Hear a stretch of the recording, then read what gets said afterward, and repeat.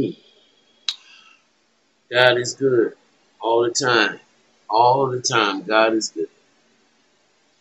Good morning. Good afternoon, y'all. Welcome to the Mental House with me, your host, Khadija. Uh, I want to talk about Rickey Smiley. And this article was taken out of the Daily Mail. He's given thanks and for the outpouring support that he received after his teenage daughter was shot 3 times in an alleged road rage incident. Comedian Rickey Smiley is giving thanks for the outpouring of love and support, expressing his anger over the shooting of his 19-year-old daughter, Aaryn Smiley, in Houston on Sunday night. The Baylor University student was reportedly a passenger in a car when she was caught in the middle of an alleged road rage incident involving 2 other vehicles while waiting at a red light and was hit 3 times. Mm, mm, mm. After some extremely intense, terrifying hours, Smiley took to Instagram Monday and to reveal that his daughter had made it out of her operation and that she's doing great, and thank you for your prayers. The stand-up comedian and actor 51 revealed on his radio show early Monday that Aaryn was on her way to Whataburger location when she was caught in the middle of a crossfire. Oh my God. I'm just so angry right now. I'm just so angry. These are Rickey's words. And I hear you, brother. I hear you. I hear you. We got to address the self-hatred that has been perpetuated from white supremacy. Cause we got to deal with it.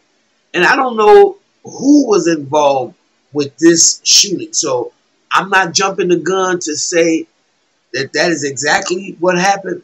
But I just read an article. I just seen some replies was shot around the 4th. And I mean,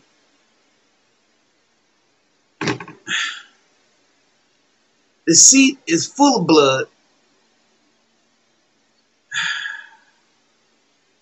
To make matters worse, Aaryn's family could not be with her due to the patient's isolation in the wake of the still raging COVID-19. The comedian, this is the most terrifying thing that has ever happened to me. I won't be out of the hospital for a while, nor will I be able to walk for a while due to nerve damage. I'm so sorry if I can't respond to everyone, but please know I'm thankful for all those messages.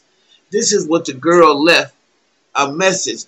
Her car is just riddled with blood. She's actually posted the fact that the bullets went through my legs were armor riffled with bullets made to go through anything, how they got through the car. But once that...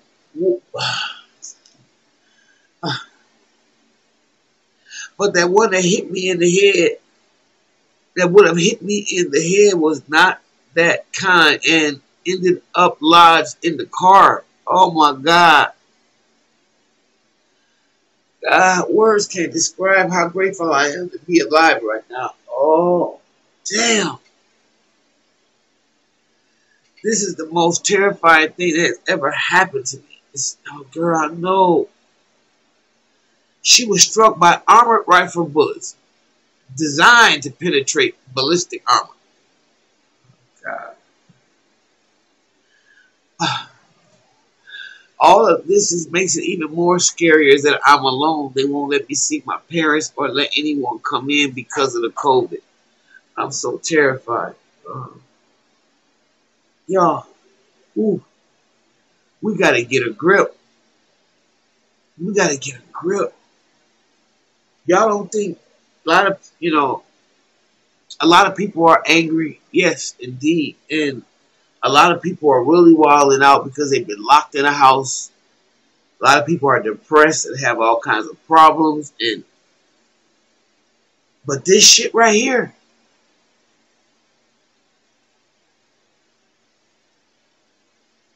the best of us,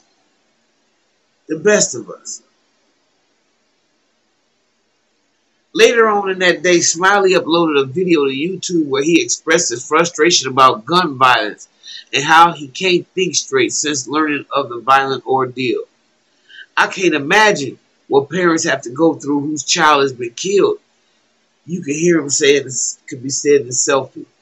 According to the Houston police, the occupants in one of the vehicles shot 3 men who were at the same stoplight. They all suffered non-threatening injuries. At the last check, though, police don't have anybody in custody.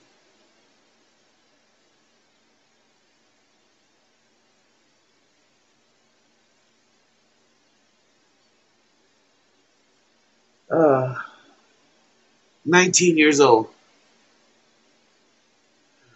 This is the best of us. Baylor University student. Shot down on some dumb shit. I don't know who did it, but I'm willing to guarantee you. Y'all already know. And yeah, white people have road rage. I'm not saying that they don't. I'm not saying that they don't. But one thing I will say, they usually hit their damn target. They usually hit their damn target. They really do.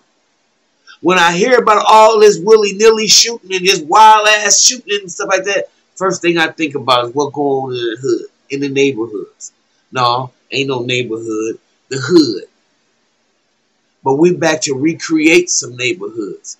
That's what our job and our mission is, y'all. If you living in the hood, you have to create a neighborhood. But that right there is mental illness. You are emotionally retarded when you get out your car. Your temper is so messed up that you just gonna start shooting. That's emotionally retarded.